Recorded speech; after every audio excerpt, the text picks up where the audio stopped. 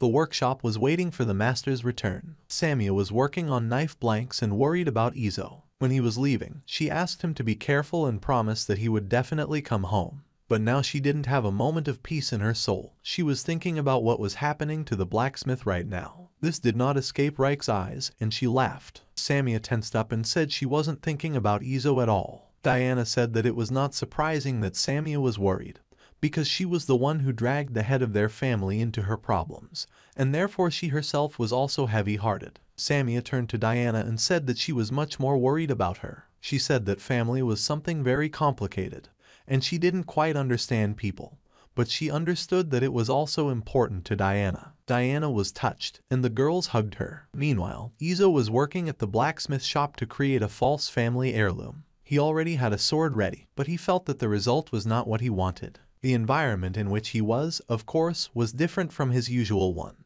but he was focused and did not plan to create just a unique sword. The quality should have been much higher. Camillo, who was present at the forge, noticed the change in expression and asked Izo what happened. Izo replied that he hadn't finished yet and decided to try out the sword. He cut a bunch of hay on a chopping board, but the sword will only be able to awaken the greens themselves. Camillo was surprised by such sharpness, but Izo understood that the sword was the level of an average quality model. He took out his knife, which he wore at his belt, and demonstrated that this small blade cuts through not only a bunch of greens, but also the cutting board itself after. Camillo was amazed. The knife didn't even make a sound. He could cut the tree so easily. Izo said that he usually gets such sharp things out without difficulty. Camillo replied that he now understood why he did not take individual orders. Such sharp things should not fall into the hands of amateurs. Izo decided to start making another sword. Camillo asked him what to do with the previous one, and the blacksmith replied that he could take it for himself. But then he added that he would sell it at a discount. The merchant was already glad that he had received a good sword for free, and disappointed. He told Izo that he was a real blacksmith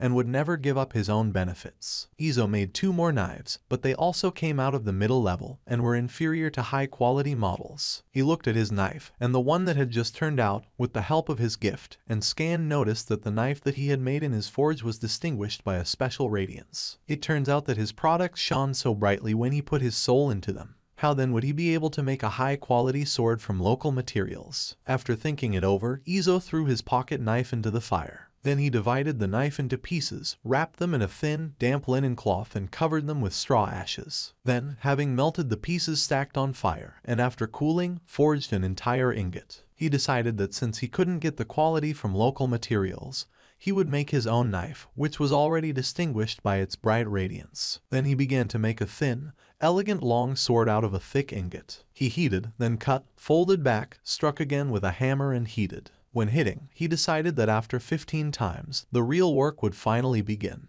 He used his strength and sharpened his senses to the limit to deliver precise blows and knock out the shape of the sword. A few hours later, the sword was ready. Now it was necessary to design it. The relic of the Count's family had to be very beautiful. He began to carve the pattern, trying to make it look like the Count's family sword. He didn't want it to really look like a fake in appearance, and he had no right to spoil it. After that, he placed a small emblem of his forge on the tip of the sword hilt, and so that it could not be seen by outsiders, he covered it with leather. The sword was completely finished and decorated. It remained to make a scabbard, but Izo was so tired that he fell asleep. The habits of the past world remained with him. After working too hard, he fell asleep right at the workplace. Marius went into the workshop and picked up the sword, finally waiting for Izo to make it. Marius said with admiration that the sword was beautiful. Izo replied that it took him an entire evening to finish the scabbard, but he managed. The future Count decided to try the sword and made several lunges with it.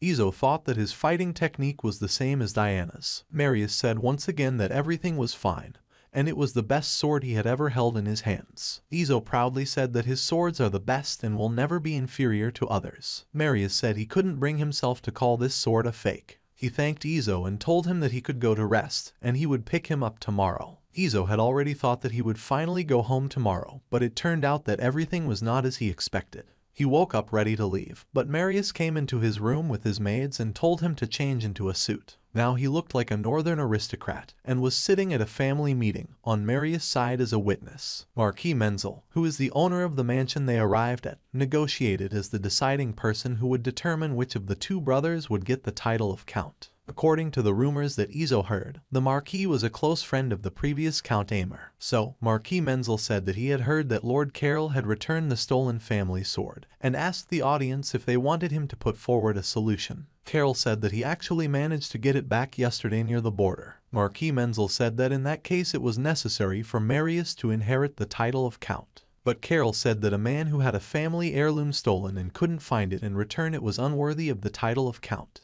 Izo thought that exactly what Marius had predicted had begun. The Marquis said Carroll's words were reasonable. Then Marius spoke, and the Marquis allowed him to speak. The young man said that he wanted to declare that the sword Carroll found was a fake. Carroll said loudly that this couldn't be happening. Marius took out the sword made by Izo and told the others that it was a real relic of the Amor family. The Marquis asked Carroll to remain calm, and then asked Marius to explain himself. Marius said that from the documents his father left him, it follows that the Aymer family often used spare swords for ceremonial and many other purposes. It turns out that the real sword was completely different. Also, the document said that the one who brings the real sword will inherit the title. He handed the letter into the Marquis's hands. The man looked at the scroll and said that it was indeed the handwriting of his deceased friend. Izo thought that Marius had carefully prepared himself since he was able to forge a letter from his father, and then turned to Camillo and saw him wink imperceptibly at him. It was clear that this was the work of a merchant.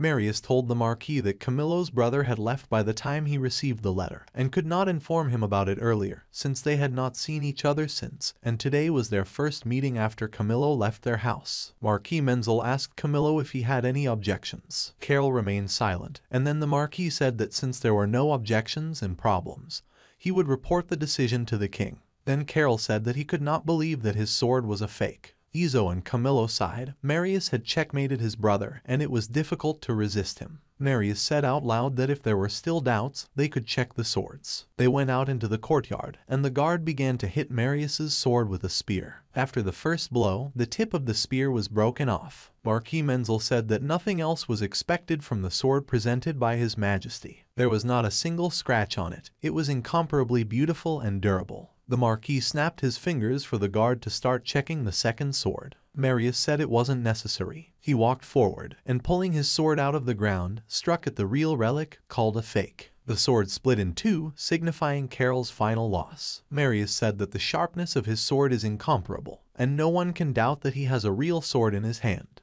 The Marquis said that without a doubt, this sword would surely inspire terror to opponents on the battlefield. Silent tears flowed down Carroll's face, but no one paid any attention to him. Marquis Menzel said that in this case, the problem with the inheritance of the title has been solved. He will inform His Majesty that Marius will become the new Count of Aymer. At that moment, Carroll ran hysterically at his brother with a knife. But Morris turned in time and, with a cold-blooded expression on his face, struck Carroll with his sword. Tears gushed from the wounded man's eyes in an even more violent stream, and he fell to the ground. Marius knelt down on one knee in front of the Marquis and asked for forgiveness for having stained the garden of his house with blood. He lowered his head and said he deserved to be punished. Marquis Menzel replied that he had only killed a deceiver and a thief, so he should be worried, and then called him Count Marius. Izo and Camillo were surprised that the Marquis recognized Marius as a count so quickly, and they were bitter that Carroll was called a deceiver and a thief. They returned to the house, leaving the corpse on the street. When a blow is struck, there are always bitter thoughts in my head.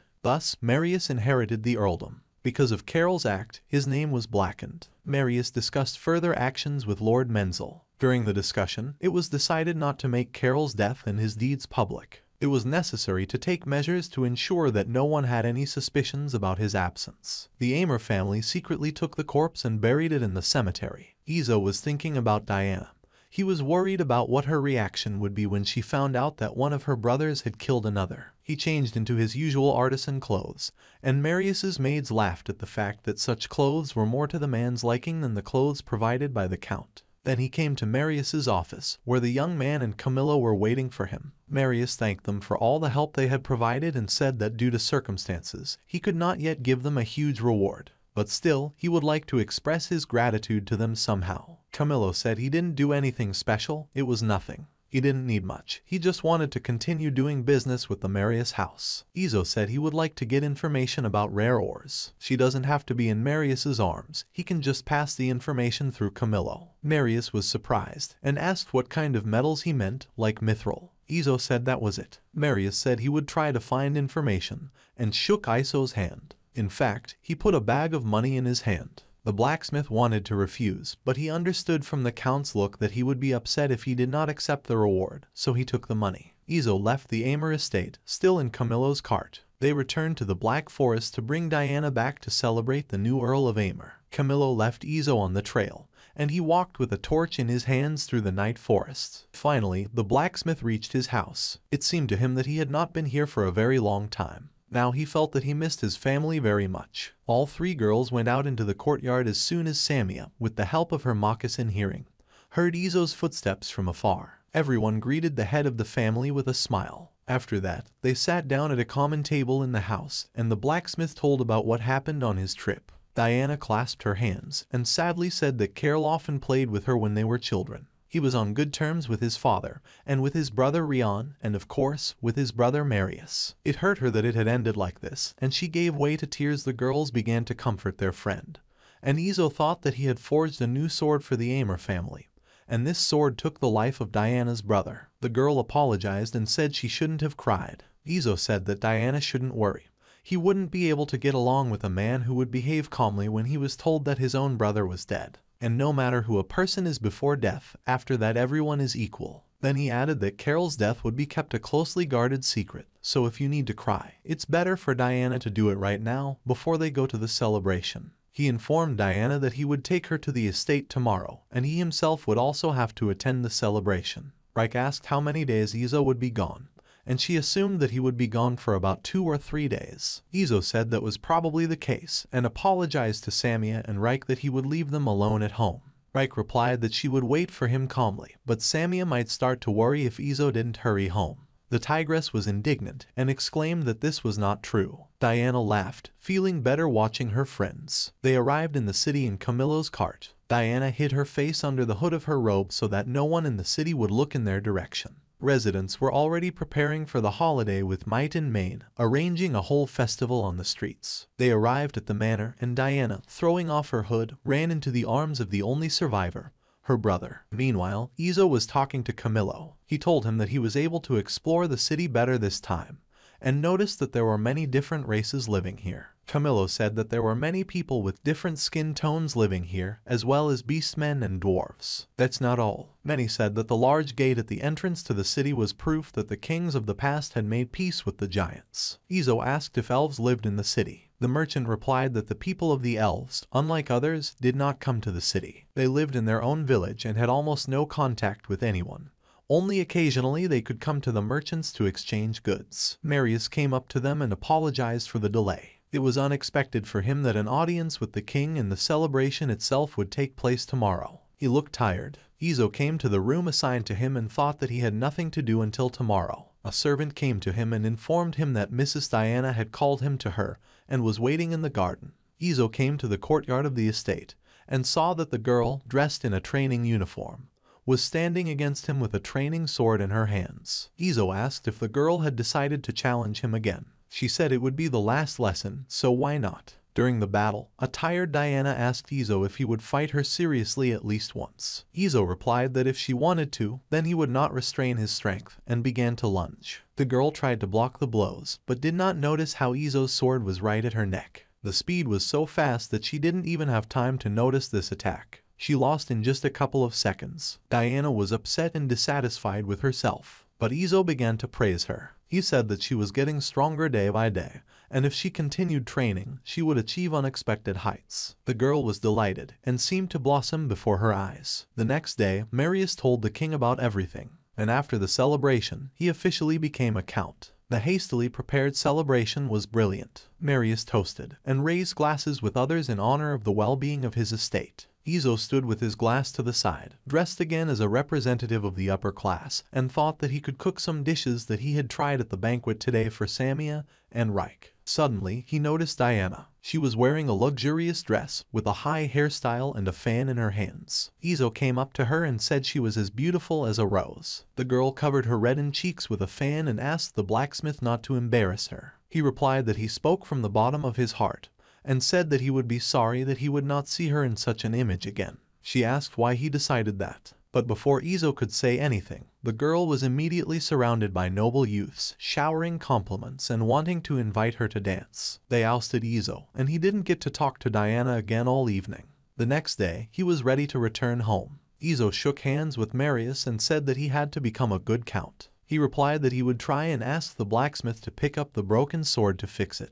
Izo said that he himself wanted to restore the blade and then return it to Marius. But the count replied that due to the circumstances, he could not keep this sword and asked the blacksmith to keep it for good. Then Izo said that he would take care of it and keep it carefully. Diana never came out to say goodbye, and Izo was a little sad at heart because of that. After loading the sword into the wagon, Marius asked Izo to put another wagon with some cargo that he wanted to leave at his forge. Izo did not ask what was inside the box, and calmly allowed it to be loaded into the cart. When he and Camillo arrived at the house, the merchant reminded the blacksmith not to forget the luggage. Izo's curiosity was aroused, and he opened the box with interest to find out the contents. 2 arms stretched out of the box, and a woman's voice complained that her shoulders were numb. It was Diana. Izo asked in shock what she was doing here, and the countess only smiled in response. Diana handed Izo a letter from her brother, which explained why Diana decided to secretly return to the forge. The man opened the package and began to read. Marius wrote that since Izo had read this text, their plan had succeeded, and he was sorry that he would not be able to see the surprised face of the blacksmith. And then, with an indignant look, Izo realized that this was the general plan not only of Diana and Morris, but also of Camillo. Then the letter said that Marius had become an earl and had lost 2 older brothers, so the circumstances around Diana had also changed. He was worried about her protection, and the place of people who wanted to see another person as a count.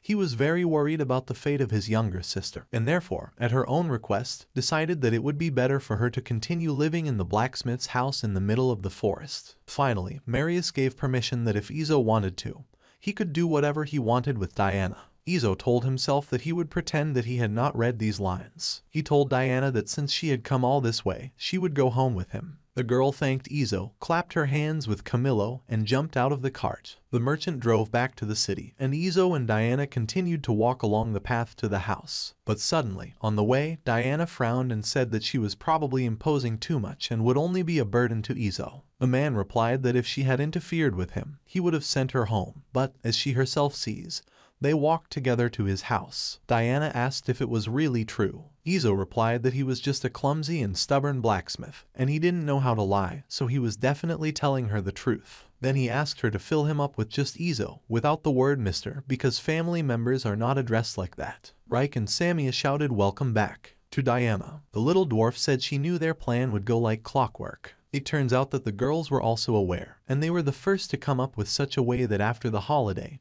Diana would stay with them forever. Izo wanted to ask what they meant, but Reich said it was their girlish secret. The Izo Forge welcomed Diana into their family, and every day was full of smiles. The family had grown, which meant that it was necessary to expand. They spent a whole week on a new extension that became a room for Diana. They decided to make a separate bed for her, since the guest room was supposed to remain empty in case guests and customers of weapons would come to them. And finally, the new room was ready. Diana, despite her title and background, worked like the others, and was glad that she was able to contribute to the construction of the house and her own room. Izo handed Diana a sword and said that each of them had one. Samia explained that this is something like their family tradition. This pocket knife was of the highest quality and could cut through anything. The girl thanked them for the gift, and they began to move her things to arrange the room. They discussed that they would have to stop by Camillo's next week and buy more sets of bed linen. Then they had dinner and went to bed. The next day, the whole family went to Camillo's store. The merchant greeted his friends, and Izo noticed that there were many times more people in the store. Camillo said it was all thanks to them. Now he was working with the Count's family, so there were more people. He then asked Izo if he was looking for an unusual ore. Then he said that the information was unreliable, but the Count said that Apoitakara would be in the capital soon. Hearing the word Apoitakara, Izo was very surprised. It was a legendary metal found in this world only in the north. Izo knew this because of the established knowledge that appeared in his mind as soon as he moved into this world.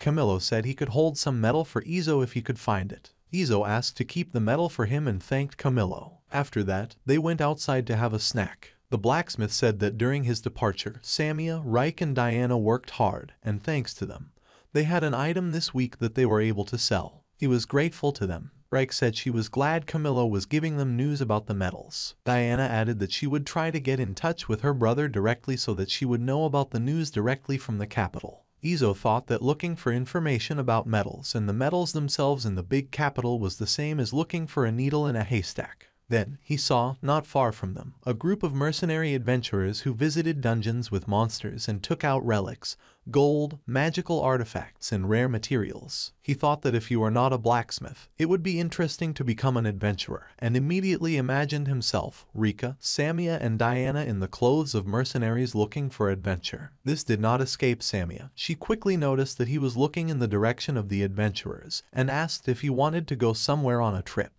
Izo replied that not at all. He came to this world with one goal and purpose, to become a blacksmith and live a peaceful rural life in his house. He had had enough adventures, and he didn't want them. After all, he didn't want to die anymore, but he didn't tell the girls that he had already died saving a cat once. This answer still did not suit Samia, and she stepped aside. Izo asked what he had done wrong. Diana said that every time he left, Samia was afraid he wouldn't come back. However, Izo himself never thought about it. Izo said that he was not going to leave his family. Diana smiled. Reich was delighted, but Samia continued to stand aside. After lunch, when they arrived home, they all began unloading materials and products from the wagon together. Samia came up to Izo and said that it smells like rain.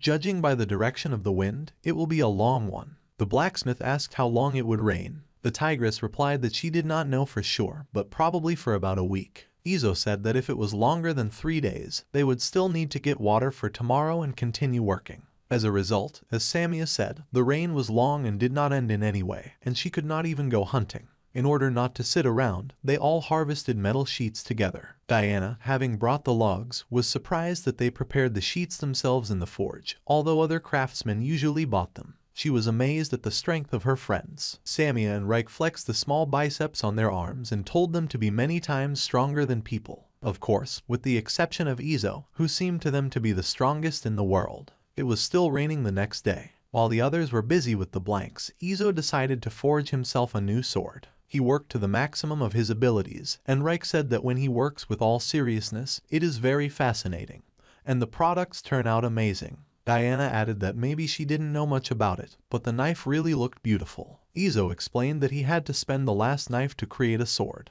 Otherwise, he just couldn't create the right sword. He assumed that he was not relaxed enough there, and because of his stiffness, he could not work with his soul. Now, in his native forge, everything was in order and he could make high-quality products again. He was glad that he hadn't lost his skills. But anyway, he needs to figure it out so that in the future he can make great products anywhere. It continued to rain for several more days, and they forged new products. It seemed to them that it would rain for ages. It finally passed, and the stars lit up the night. The next morning, the whole family happily went outside. Samia said she wanted to go hunting. Izo told the others that there was a lot of energy in himself. Reich told him that she was in a good mood because they had all lived together these days without leaving. Izo said he was glad of it, and Reich told him reproachfully that he did not understand a girl's heart at all. After that, the two of them went back to work. When they worked together, the sound of their alternating hammers was like music. Reich noticed it too. After that, they sat down to lunch. As a result, Samia went hunting with Diana. The man asked the assistant why she so rarely goes out for a walk and did not want to go with the others to the forest. After all, she only got out of the forge when they went to the city to visit Camillo and when she went to the lake to wash. The girl replied that, as a dwarf, she was used to this lifestyle and did not feel the need to go out for walks often. She worked and studied next to her mentor and she loved it. But she was grateful that Izo was worried about her. After lunch, they continued to work, and suddenly, someone began to knock loudly on their door. Izo opened the door to the guest and saw Helen on the threshold. He greeted an old acquaintance and invited her to come into the house. Izo asked Helen what was wrong with her sword. The mercenary replied that she was waiting for a long hike, so she decided to drop by the forge for diagnostics so that he would fix it if something was found. Izo picked up Helen's sword and asked if she used it often. She replied that she had been using it continuously for a whole week as soon as she got her hands on it, and had regular workouts. After that, she also had a run-in with bandits nearby, which she considered exactly the same training. Izo thought that Helen wielded with very great power, but even so, it was very difficult to damage his sword. Helen said that this sword was perfect, and she felt invincible with it.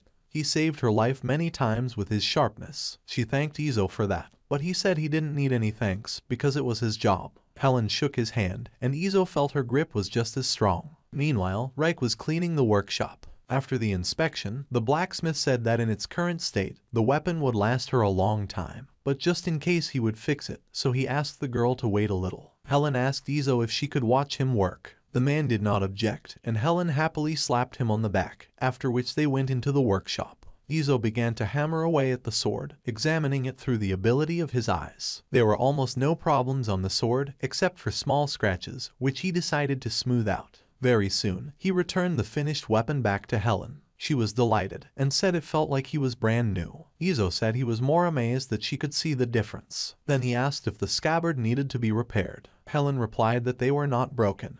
And then Izo decided to remove the scratches on the second blade, since Helen was wielding two swords at once. Izo asked Helen if she enjoyed watching him work. The girl replied that, looking at his work, she felt like a craftsman. The fact was that her father was a saddler, and she loved to watch him work, and now it brought back memories to her. For some reason, she had to leave the house, and she asked Izo if he wanted to know more. The blacksmith replied that it was rude to pry into a woman's past. Then Helen asked if he had had a sad experience in this regard. He replied that yes, but if there was delicious food in her story, then he wouldn't mind listening. As soon as Izo finished with the second sword, Samia and Diana returned home. The tigress greeted Helen as a friend, and Diana enthusiastically asked if she was the famous Helen's Sword of Thunder. The mercenary replied that it was. Diana could barely contain the squeal of her admiration and delight. Then Izo decided that as payment he wanted Helen to train with Diana since he was her idol. The mercenary replied that she would be happy to do so. They went into the courtyard to fight with wooden swords,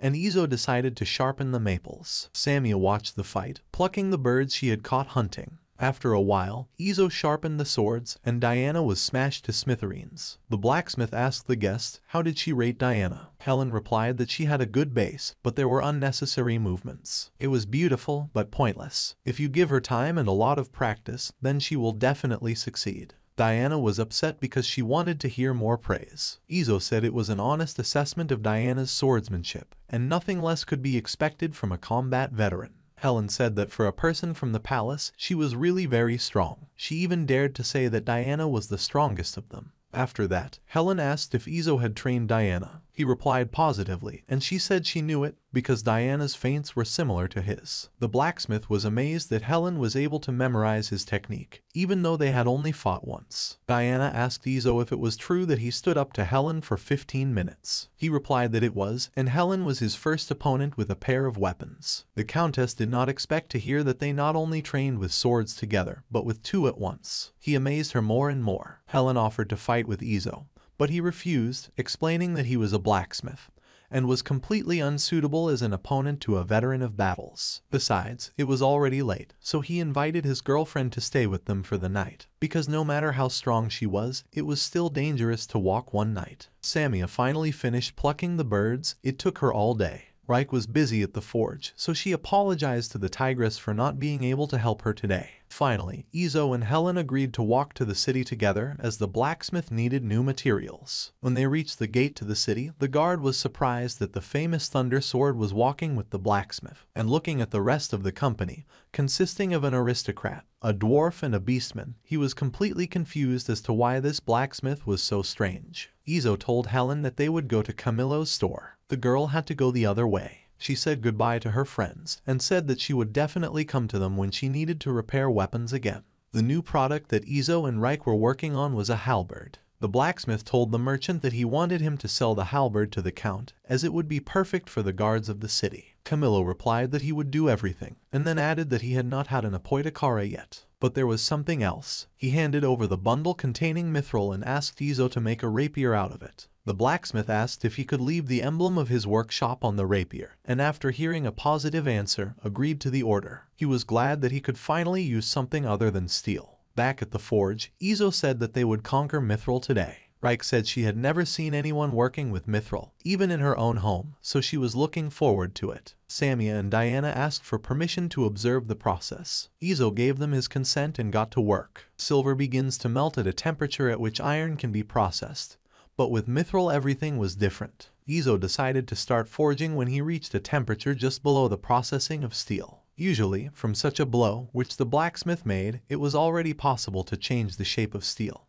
But there were no changes on mithril. He said that the metal was very unruly, and it was difficult to work with it even with a hammer, because after 4 or 5 strokes it was already cooling down and had to be heated again. This slowed down the process and brought it back to the very beginning. Reich said tensely that it would be clearly beyond the power of an ordinary blacksmith to handle mithril. Izo thought that this was the first time he had encountered such material since he entered this world. But no matter how hard it was, he wasn't going to give up. He decided to use his reading ability to the maximum and do everything necessary. With the help of his eyes, Izo saw the structure of the material. There were no irregularities in it, like steel, so he was immediately able to concentrate on lengthening the material. He concentrated and was able to see the slightest details and transforms mithril with his power. The girl said that the sound of Izo's hammer on mithril was like music. After a while, the man asked them if they were bored just sitting there and watching. The girls replied in unison that they were satisfied with everything.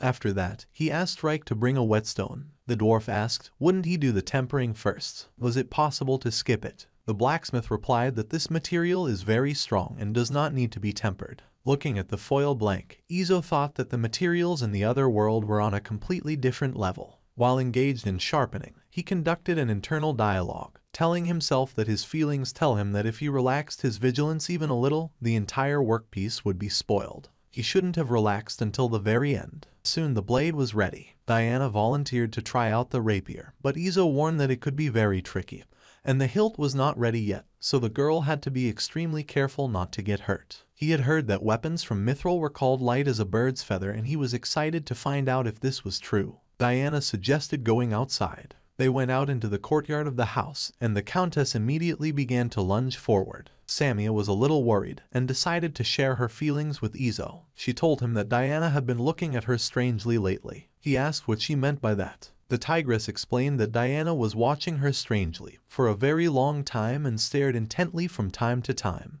and it bothered her. She felt hostility from the girl, and it scared her. She asked Reich if she felt something like that. The girl replied that she had noticed some changes, but could not say anything for sure. She assumed that since Samia is a beastman, she feels much more than others, which means she saw and noticed more as well. Samia shouted back that they were too careless about other people's problems. At that moment, Diana came to them and asked what was going on. Samia got scared and clung to Izo, and he suggested that she ask Diana directly why she was behaving like that. Samia asked, and Diana, realizing how she looked from the outside, bowed and began to apologize. The tigress asked what she was apologizing for. Diana covered her face with her hands so that no one could see her embarrassment and rosy cheeks, and said that the fact was that Samia was very cute, so she was constantly staring at her. Diana liked her fluffy ears, ponytail, and fur, which was probably very soft. But she couldn't touch it without permission. It would be ugly, so she just watched the tigress. Samia allowed Diana to stroke her ears, and Izo felt that he also wanted to stroke the kitty. Izo, Reich, and Samia were mesmerized by Diana's graceful movements with a rapier in her hands. Izo saw in her movements the same technique as Marius, and drew parallels that the sister and brother were very similar to each other. And immediately the image of the deceased Carol appeared in his thoughts. His thoughts clouded, and he thought that a weapon is just a tool that wounds and takes life. Whether it's a small knife or a sword, it's not so important.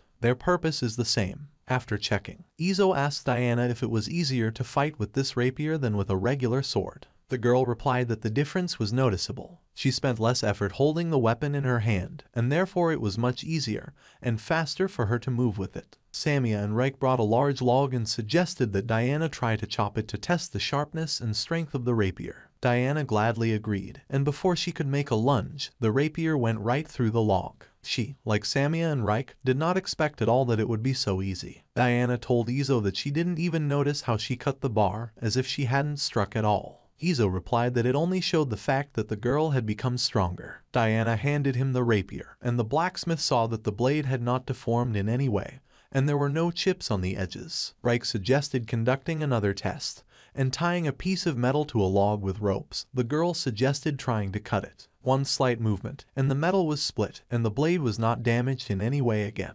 Izo picked up the sword and told the others that he had created something that he had not been able to do before. There were moments in his eyes when he gave a knife to Samia, killed a bear and robbers, and all this was done with simple knives and a spear. Now, holding such a sharp rapier, he thought that he did not want to sell such a terrible weapon to just anyone. Of course, he did not think that only one sword could turn the world upside down, because he had already made other models of swords to order. They were usually made of steel, but if you create a weapon from mithril or a more durable material, then these weapons, in the wrong hands, can destroy not only people. The sharpness of this sword is capable of mowing down rocks like grass. With this weapon in hand, nothing will stop the wearer, and maybe one day, this sword will decide the fate of the world itself. Izo decided that he shouldn't use his gift too carelessly. After all, his products can change the fate of this world. Does he have to decide for himself who gets this sword? For a moment, the blacksmith was overcome with horror and fear. He froze, and there was excitement on his face. All three girls tensed, and Samia asked if everything was okay with Izo. The blacksmith was still in his thoughts. He felt that his feelings when making a sword were different now than when he was making an order for Helen.